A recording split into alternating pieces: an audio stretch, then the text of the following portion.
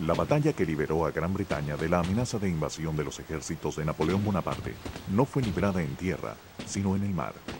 En una sangrienta y brutal contienda, no muy lejos del puerto español de Cádiz, la combinación de las fuerzas francesas, del almirante Villeneuve y la flota española fue derrotada sin remedio por naves británicas al mando del almirante Lord Nelson, el más grande héroe naval de esa nación.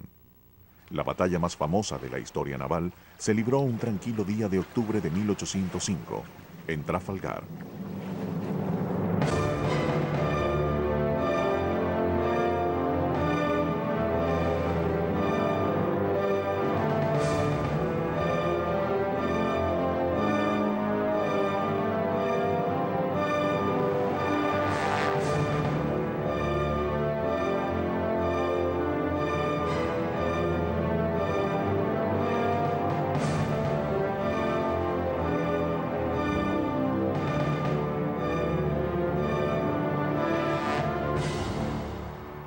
Línea de fuego, la batalla de Trafalgar, 1805.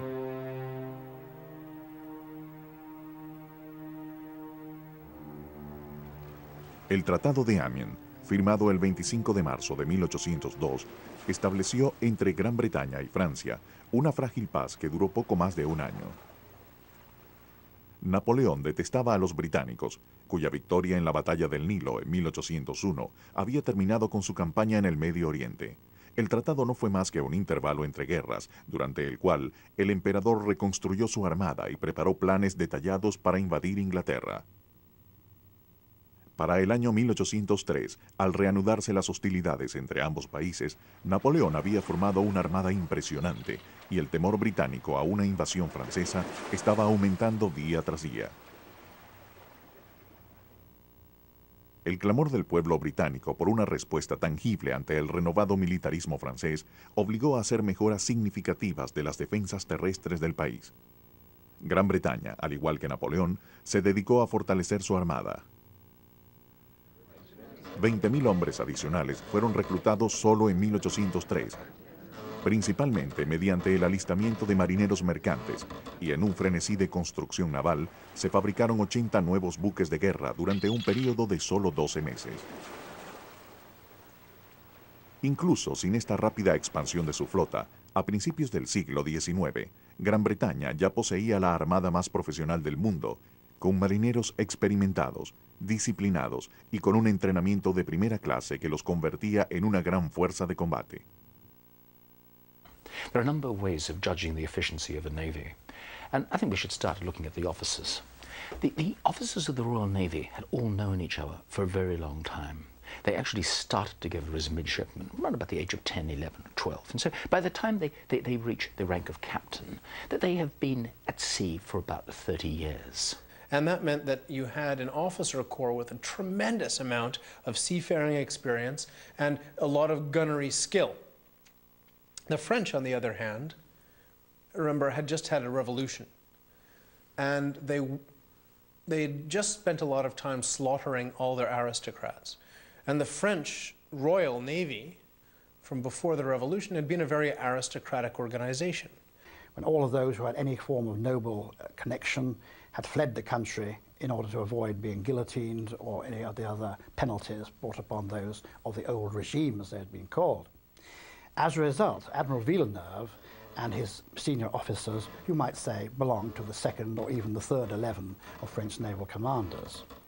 And what was not particularly strong at the top tended to be reflected all the way down. También, tácticamente, los británicos y los franceses pensaban de modo muy diferente. Las tácticas francesas durante la batalla solían ser defensivas y limitarse a evitarle daños a sus propios barcos, ya que preferían aumentar sus oportunidades de escapar a las de esforzarse en lograr una victoria firme. Once the French realized that they could no longer mix it in a general action with the Royal Navy, they decided what they would do is actually try and immobilize British men of war. When they were going to fire their guns, a French gunner would fire as the ship rolled up, which meant that the French gunner was shooting for the enemy's rigging. So the French always shot to impair the mobility of their enemies, whereas the British shot for the hull to actually try to sink their enemies. The Royal Navy had maintained its tradition of going for guns which were essentially ship killers.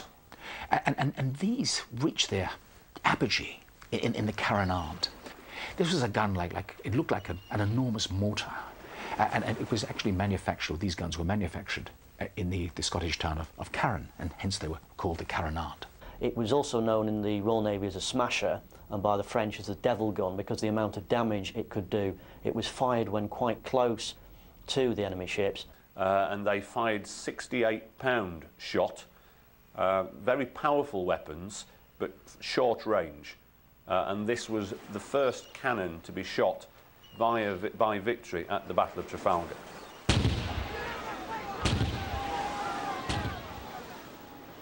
De las diversas tácticas utilizadas para causar daños a las naves enemigas y matar a quienes estuvieran a bordo, barrer con un barco era una de las más efectivas.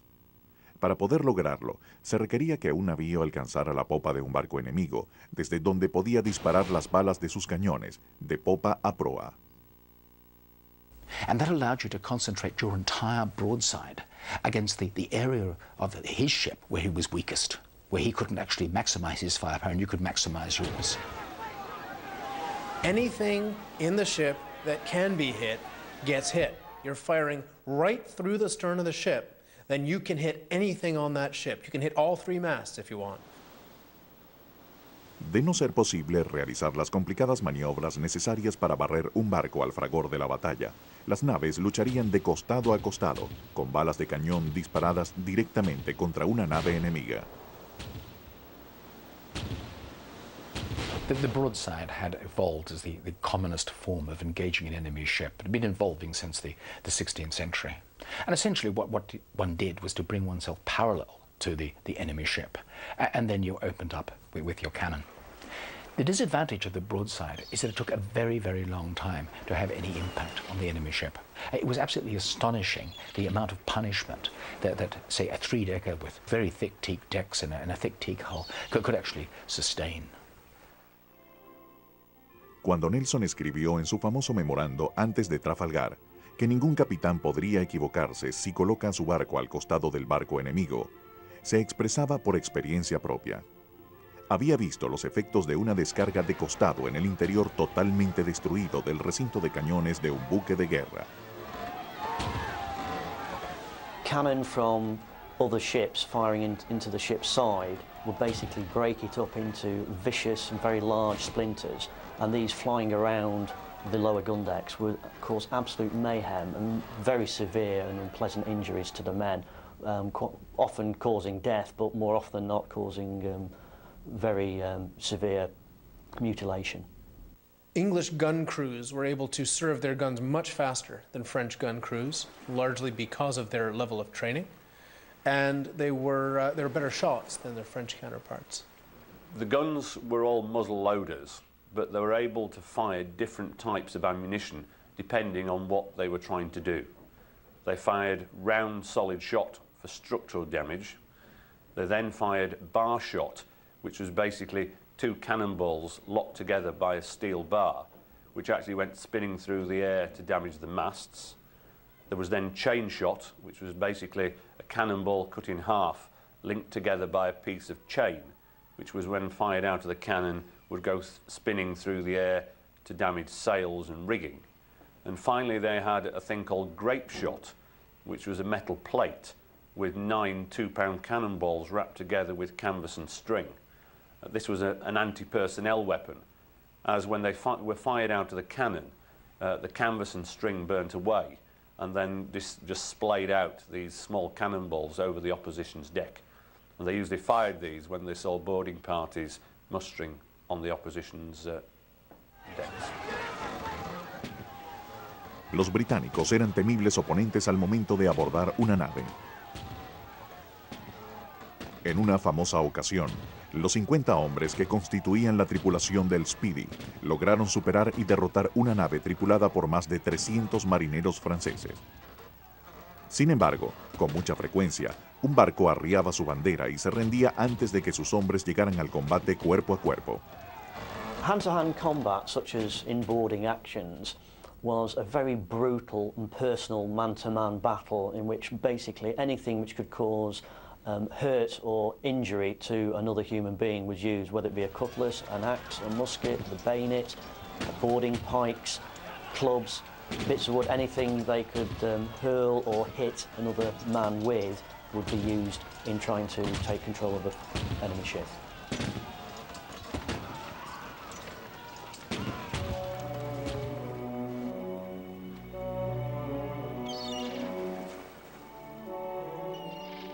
Las tácticas generales de combates navales durante la era de las velas se derivaban de consideraciones prácticas.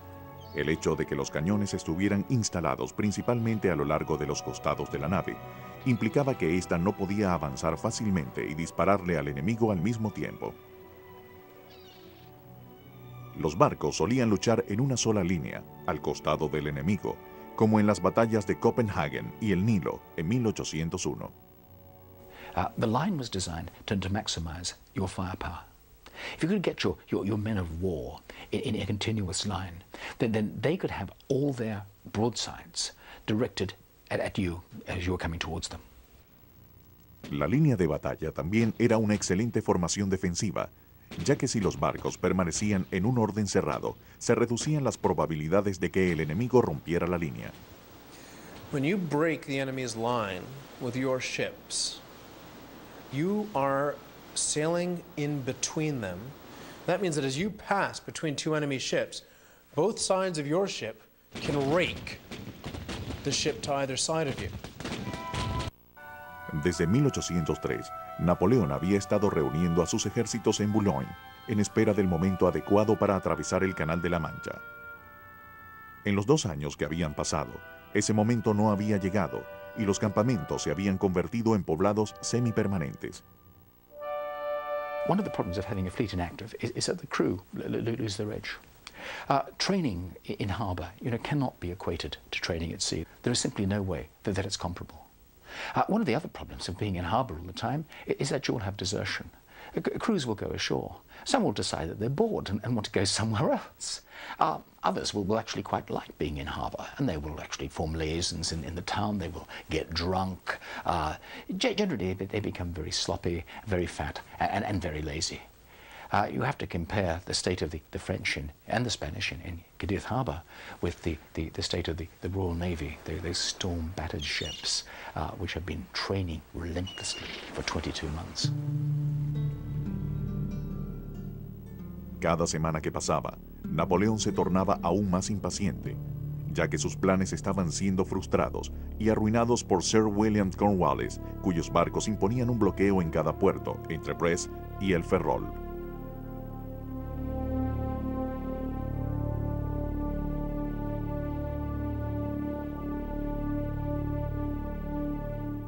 Y también por Cuthbert Collingwood, quien había logrado asegurar el puerto de Cádiz.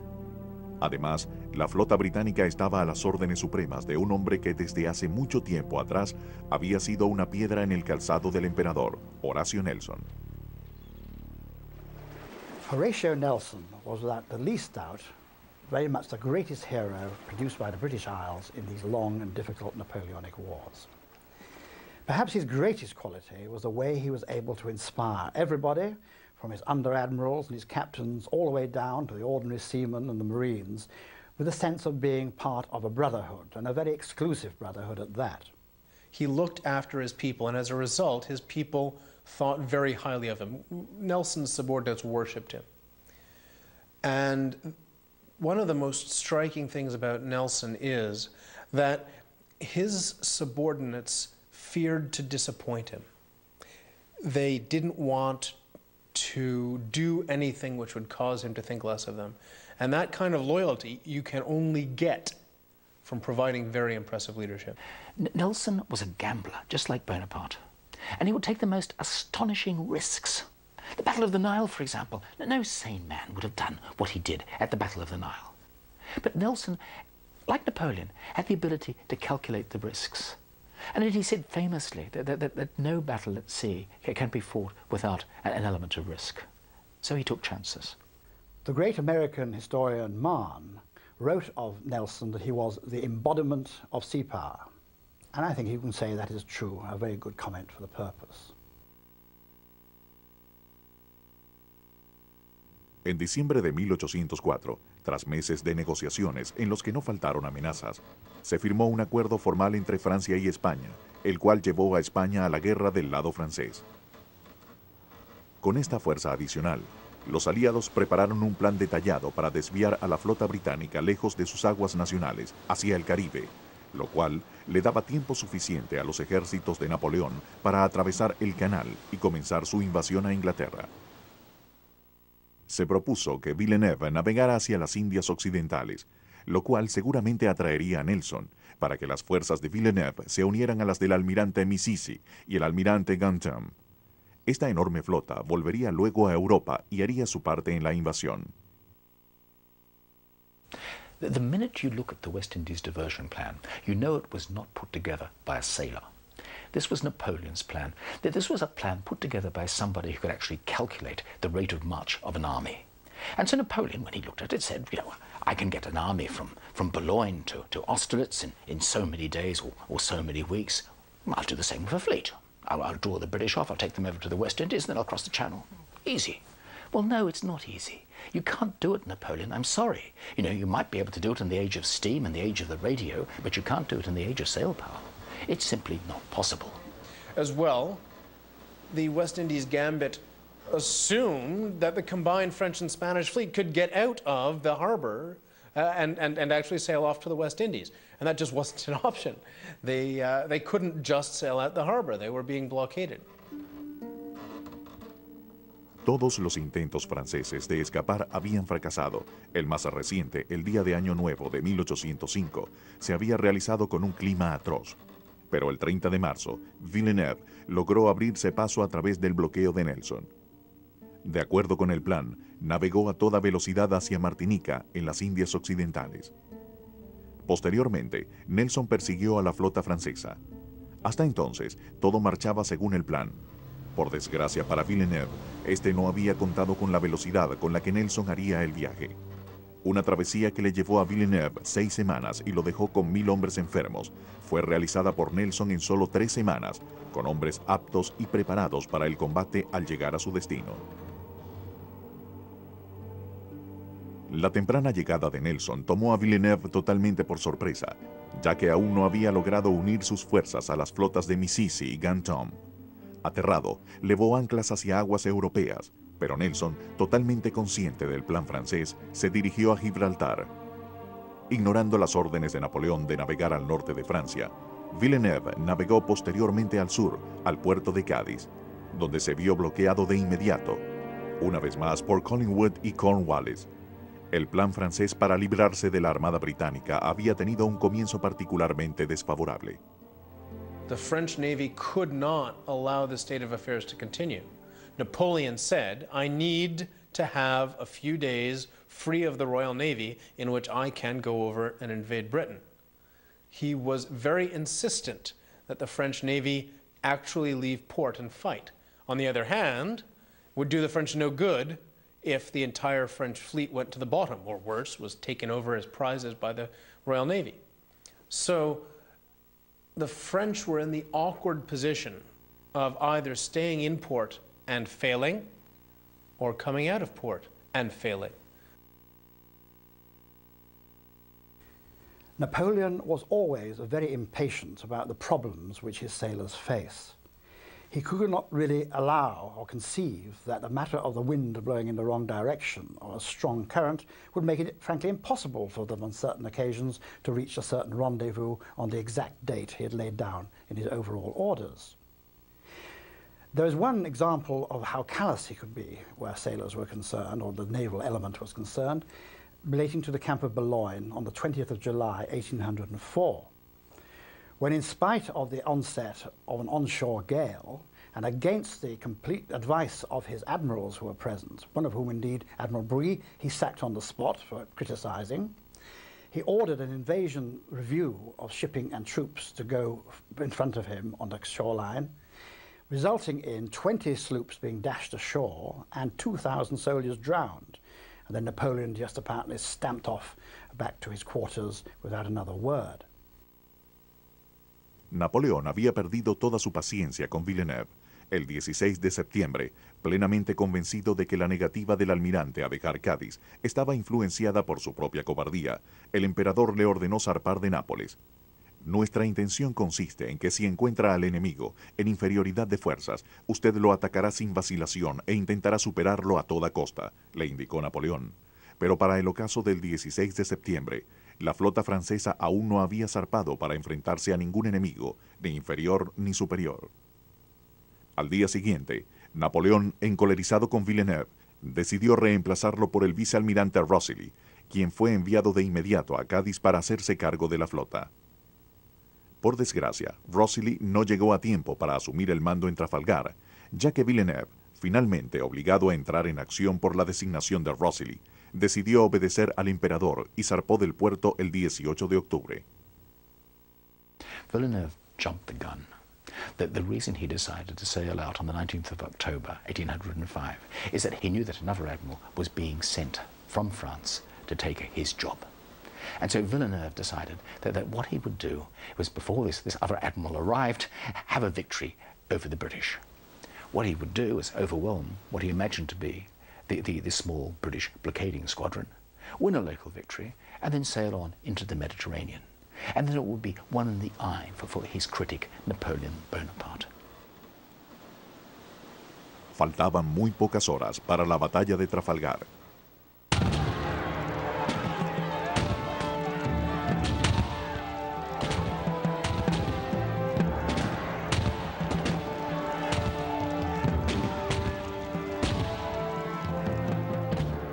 Nelson realised that there would be a large number of capital ships within each fleet, and to get a conclusive victory, something that could be finished in one day, he decided that he had to employ something totally different to anything normally experienced at those times.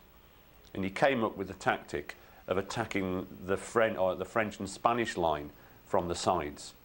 Nelson disposed his fleet in two columns and proposed to sail directly at the Franco-Spanish line. Now this flew in the face of conventional naval wisdom. What this meant is that for a period, the two British columns would get the full force of the Franco-Spanish broadsides. But what it would mean is that if they survived those broadsides, that they would then be able to break the Franco-Spanish line. They were going to run right into the French line of battle, so that on the left, Nelson hit the French line of battle dead center. Collingwood hit the French line of battle off on the right, and half of the French line would just keep on going, sailing away from the battle. And while half the fleet was trying to turn around and come back, which is very difficult to do in a sailing ship, Nelson and Collingwood would be beating up the rest of the French fleet and destroying it. A las 6 de la mañana del 21 de octubre de 1805, la flota británica estaba formada en dos columnas, según lo planeado. La primera columna, de 15 naves, estaba al mando de Collingwood, a bordo del Royal Sovereign, y la segunda, que consistía de 12 barcos, estaba a las órdenes de Nelson a bordo del Victory. Mientras navegaban hacia los aliados, Nelson dio la señal, preparados para la batalla, y los hombres de la flota británica se dispusieron a entrar en combate. El mobiliario fue bien guardado y los artículos innecesarios fueron arrojados al agua. Se prepararon armas cortas, se extinguió el fuego de la estufa y el puente fue cubierto de arena. A las 8 de la mañana, Villeneuve emitió una orden que asombró a los oficiales y los hombres de ambas flotas. Hizo que sus naves alteraran su curso y dieran marcha atrás hacia Cádiz. Confusos y ya completamente desmoralizados, los hombres de la flota aliada le dieron vuelta a sus naves, despacio y gradualmente, mientras a cada instante las naves de Nelson se acercaban más y más. El gran almirante podía palpar la confusión reinante en las naves aliadas y estaba decidido a impedir su retirada a Cádiz. La flota está condenada.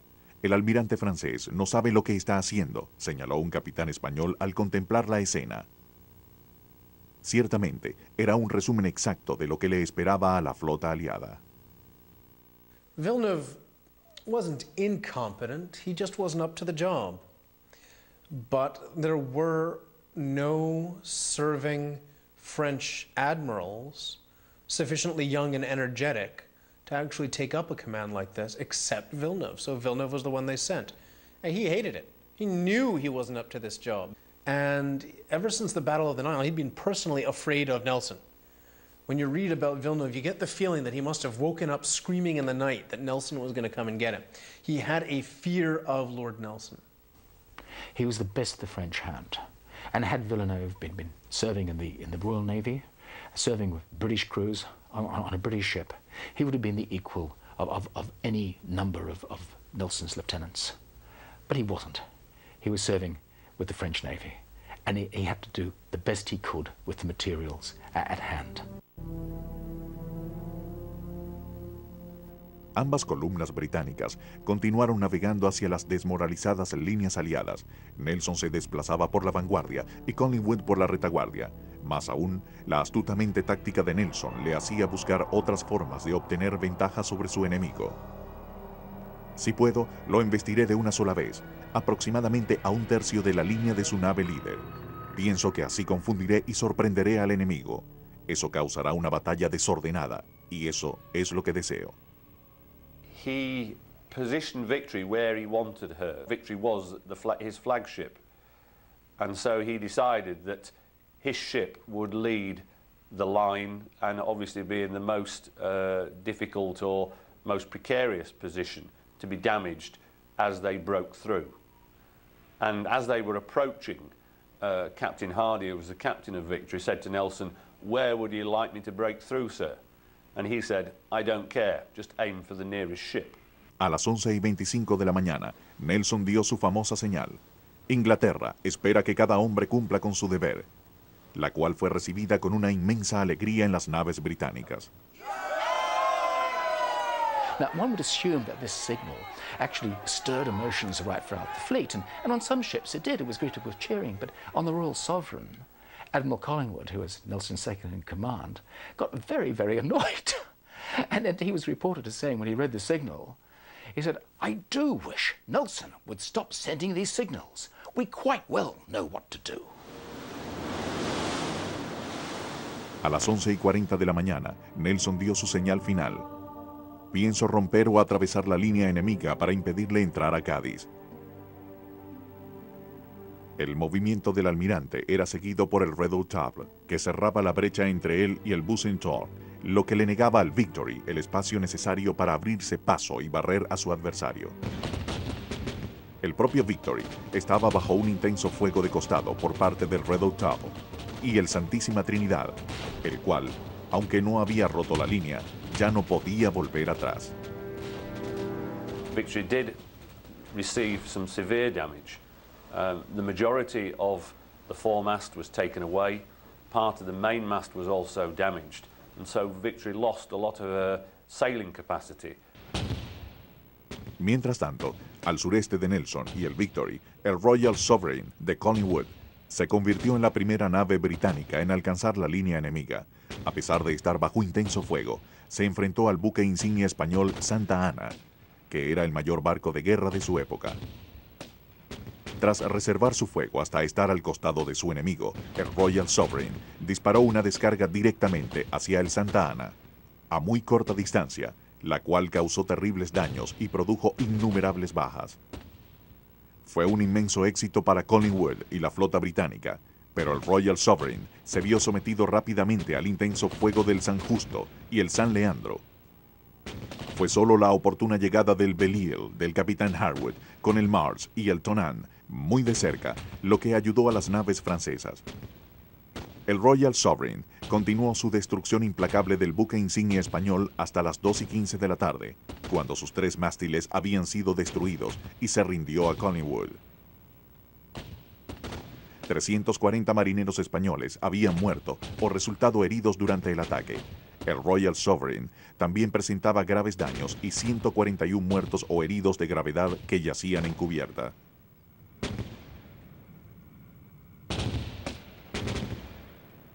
El viento en el día de la batalla era algo más que una brisa, lo que significaba que las flotas enemigas solo podían navegar lentamente hacia sus adversarios. The lack of wind had a very considerable effect on how the Battle of Trafalgar was actually fought. First of all, you have Collingwood's column on the right coming into action and being fully engaged for a complete hour before Nelson and the left-hand column were able to come up. Essentially, they were just drifting along towards the enemy with very few ways which they could adopt to speed their rate of progress at all. In any case, almost all vessels would have put on battle sail, as it was called, reducing their amount of canvas before coming into the actual engagement line.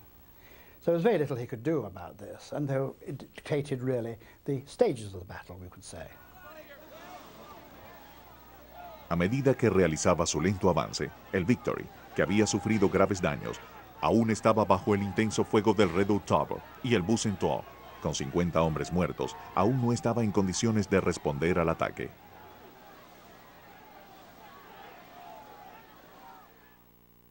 Finalmente, a la 1 de la tarde, el Victory rompió la línea aliada y estuvo en posición de barrer al Bucentaure, lo cual hizo con efectos devastadores y dejó al barco francés seriamente dañado y arrojando un espeso humo negro. As Victory broke through the line, she did that at the stern of the French ship, the Bucentaure.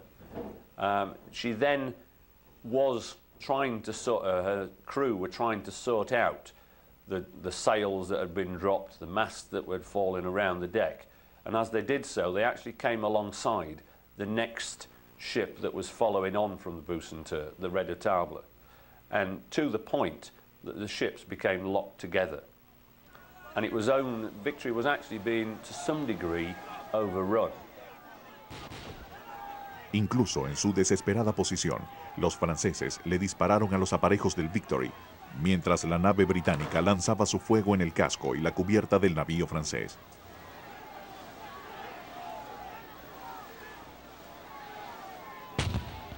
Entonces, a la 1:25 de la tarde, se produjo el evento más dramático.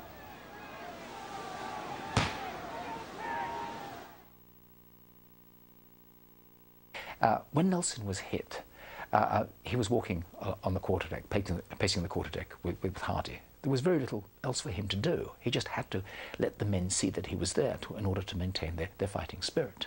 Now, Nelson didn't wear a uniform coat. Nelson wore a ratty old frock coat, but Nelson was a knight of 4 different orders of knighthood, and he had the badges of all 4 orders of knighthood embroidered on his frock coat. He was a straightforward target. He wasn't wearing an admiral's uniform, but he was wearing a coat that anybody in the world could distinguish. Nelson had just turned at the hatchway and was facing aft, and a ball came straight down from the Redoutable, hit him in the left shoulder, and passed right through his body, and then penetrated the spine. And Nelson, as he was being raised up, said to Hardy, "They have done for me at last, Hardy. My backbone is shot through." And with that, Nelson was carried from the deck. Nelson, herido de muerte, fue llevado al recinto de popa del Victory, que estaba repleto de marineros muertos o agonizantes en un escenario que fue luego comparado al interior de una carnicería por el capellán del barco, Alexander Scott. En medio de esta pesadilla de miembros mutilados y cuerpos destrozados, el almirante Nelson agonizaba. Wounded sailors and officers on a man of war were treated far, far below the decks in the cockpit of the ship. And the surgeons worked down there, and it was a scene of horror. Lord Nelson was taken down, carried like a babe in arms by a Marine, taken down to the cockpit. And the surgeon said, "I'm going to try to save you, my lord." And Nelson said, "Don't waste your time on me. I'm going to die. I feel my spine is severed. I felt the ball break my back." And he said he felt bleeding in him every time he breathed. And he said he was finished. "Don't bother with me," says Nelson. "Go look after the guys you can save." A las 2 de la tarde, el Redoutable finalmente se rindió tras arriar su bandera. Tras ser rodeado por el Victory a babor y el Temerine a estribor, su valeroso capitán Jean-Jacques Lucas y su tripulación habían luchado con coraje. El Redoutable había entrado a la batalla con 643 oficiales y hombres. Mientras el malherido Lucas entregaba su espada en señal de rendición, no podía saber que 487 de sus hombres estaban muertos y que otros 81 eran víctimas de heridas mortales. Solo 75 de ellos estaban aptos para tripular la nave.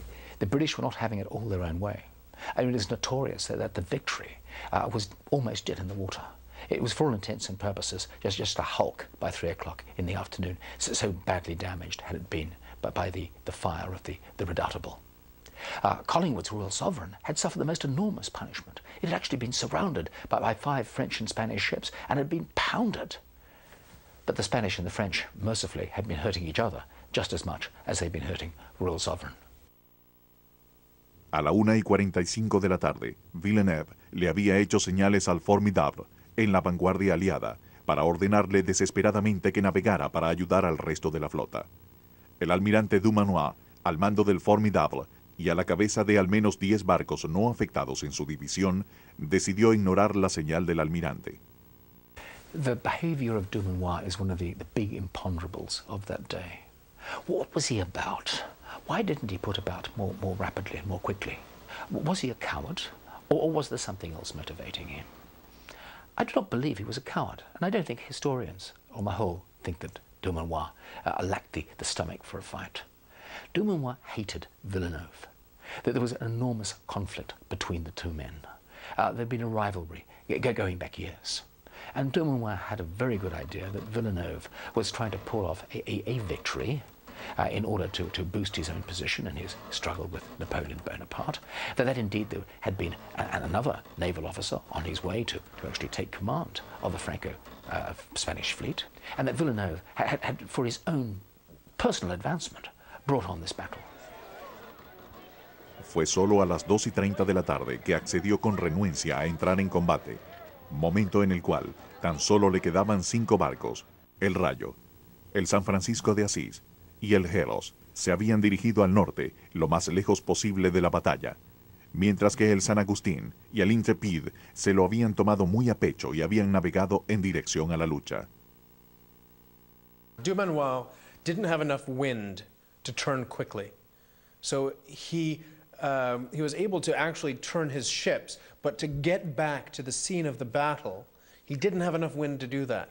So he was slowly crawling back. I mean, these are sailing ships. Without the wind, they cannot move at all. He's only got a gentle breeze, and he's got to get back as fast as he can to the scene of the battle. He just couldn't do it. Finalmente, la reducida división de Dumanoir llegó 3 horas después de haberse iniciado la batalla, y no lo hizo nada bien. El Mont Blanc y el Intrépide lograron embestirse el uno al otro, mientras el Neptune se hallaba entre el Minotaur y el Spatchade, que abrió fuego sobre él hasta rendirse a las 5:10 de la tarde. By 3 p.m., Dumanoir was attacking the Spartiate and the Minotaur, and there was a general melee. There was a lot of fighting, a lot of ball going from ship to ship. A lot of ships were grappled together with boarding parties roaring back and forth between them, and there was no way to know which way the battle was going to go. El propio Dumanoir se llevó sus barcos restantes más allá del alcance de la flota británica. A las 4:15 de la tarde, después del más terrible tratamiento por parte del navío Leviathan, el Bucentaure, con Villeneuve a bordo, arrió su bandera. Tan grandes eran sus daños y pérdidas que su rendición ante el capitán del Conqueror fue efectuada por solo un oficial y 5 tripulantes. El Leviathan también dio cuenta del San Agustín, que perdió casi 400 hombres. En severo contraste, solo 26 hombres del Leviathan fueron muertos o heridos durante la batalla. La bitácora del HMS Victory señala que un fuego parcial continuó hasta las 4:30, cuando tras otorgársele la victoria al honorable Lord Visconde Nelson, KB, él murió por sus heridas. Después de casi 3 horas, el almirante finalmente había perdido la vida en la hora de su mayor victoria. El lugar donde murió es ahora un santuario en su memoria. Nelson's death is one of the best recorded deaths of all time. It has come into the consciousness of the British people. Everyone knows that Nelson's final words, just about his last words, were "kiss me hearty." They'd known each other all their lives. And this was a brother leaving the band of brothers. And he'd lived long enough to give his orders at the beginning of the battle. One of the last orders he gave before the battle was everyone should drop anchor as soon as the battle was over, so the fleet wouldn't be scattered. And ironically, that order was carried out right after he died. During the battle, when Nelson was shot, he ordered that his face be covered whilst he was carried down to the orlop deck to be cared for. Even then, he was aware that his personality was a great boon to the morale of the Royal Navy, and he didn't want to reduce the fighting efficiency of HMS Victory, hence asking for the handkerchief over his face. When he died, as word got out through first Victory and then through the rest of the ship, and then eventually, of course, when the news reached England, you cannot really imagine just how such a blow was received by the sailors, because they really thought he was invincible and he would lead them on to greater victories. Usually, when the British people heard of a great victory, there was a great deal of rejoicing. The usual guns were fired in the parks and in the tower. However, this time there was a great sense of loss because they'd heard that Nelson had died. There wasn't this joyous celebration. They felt that even though they'd won this great victory, a large percentage of the French and Spanish fleet had either been captured or sunk, but they felt a great deal of loss because Nelson, their hero, had died. La batalla de Trafalgar terminó a las 5:45 de la tarde, cuando el barco imperial francés Aquile desapareció tras una enorme explosión que mató a casi 500 hombres.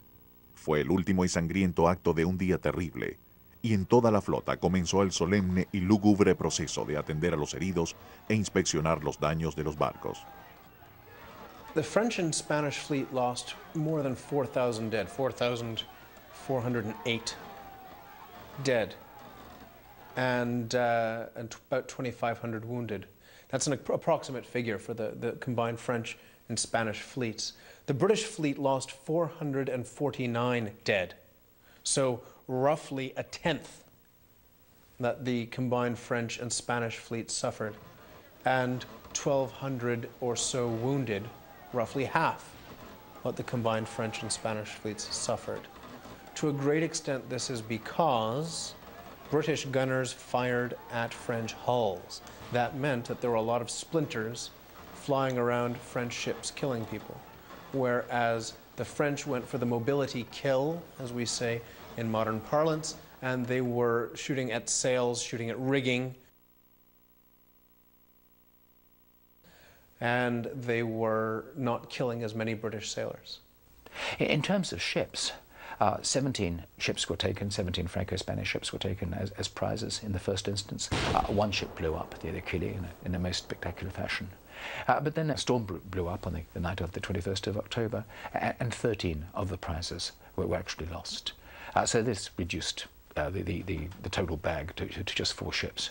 Now, of the 27 British ships engaged in combat, about half were unserviceable on the evening of the 21st of October. So this was not a cheap victory by any means. The French and the Spanish had fought extremely hard and had inflicted major damage on the ships of the Royal Navy. Following Trafalgar, Victory was severely damaged. She was then refitted, and she actually continued her working life until 1812. And during the period 1808 to 1812, she was used by Admiral Saumarez up in the Baltic. Then she returned to Portsmouth, where she was anchored as the Port Admiral's flagship until 1921, when she was brought into the dry dock where she currently stands. However, as then, she is now, and hopefully ever will be, a commissioned ship in the Royal Navy, and she is currently the oldest commissioned warship in the world, as notified by the flying of the White Ensign and a Royal Navy crew on board. Si bien el resultado de la batalla de Trafalgar fue estratégicamente decisivo, sus poderosos efectos en vencedores y vencidos fueron igualmente profundos. estableció a Gran Bretaña como la más importante potencia naval del mundo durante más de un siglo y convirtió a Nelson en una leyenda. Preservado en alcohol, su cuerpo fue llevado a Inglaterra, donde se le hizo un funeral de estado. El capturado Villeneuve fue repatriado un año después, solo para morir casi de inmediato por su propia mano en misteriosas circunstancias. It is often claimed that the Battle of Trafalgar saved Great Britain from the immediate danger of invasion. In fact, that was not the case. Napoleon had called off the whole of the invasion preparations as soon as he learnt that Admiral Villeneuve had entered Cadiz some time before. And indeed, on the day of the Battle of Trafalgar, he was deep in Germany, involved in the Ulm campaign. So there's no question of it saving Britain from immediate invasion. Other historians have pointed out that Trafalgar did not actually stop the French shipbuilding program, and that indeed by 1814 that the French Navy was much more powerful than it had been in 1805, and indeed was beginning to equal the Royal Navy in strength. Now, having said all that, it's easy to actually minimize the Battle of Trafalgar and its impact on European history. But the fact is that it had an enormous impact. Without a fleet, Bonaparte can't cross the Channel. Bonaparte can't invade Britain. Without a fleet, France cannot challenge the Royal Navy for dominance of the Mediterranean. So after Trafalgar, Britain is no longer worried about a French invasion. After Trafalgar, the Mediterranean Sea becomes an English lake. And after Trafalgar, France becomes a continental power. That means they cannot try to get colonies, they can't rely on colonies, they have to rely on just the resources that are in Europe. El sueño de Napoleón de invadir Inglaterra fue destruido para siempre, aunque la derrota no llegó a disminuir sus ambiciones. El despótico gobernante ya había alejado a su gran ejército de las costas del norte de Francia hacia Austria, donde la gloria de Austerlitz lo esperaba. El infortunado Villeneuve, quien expresó después de la batalla de Trafalgar que tanto valor merecía un mejor destino, supo resumir sabiamente la suerte de la armada de Napoleón, a la que se le había asestado un duro golpe.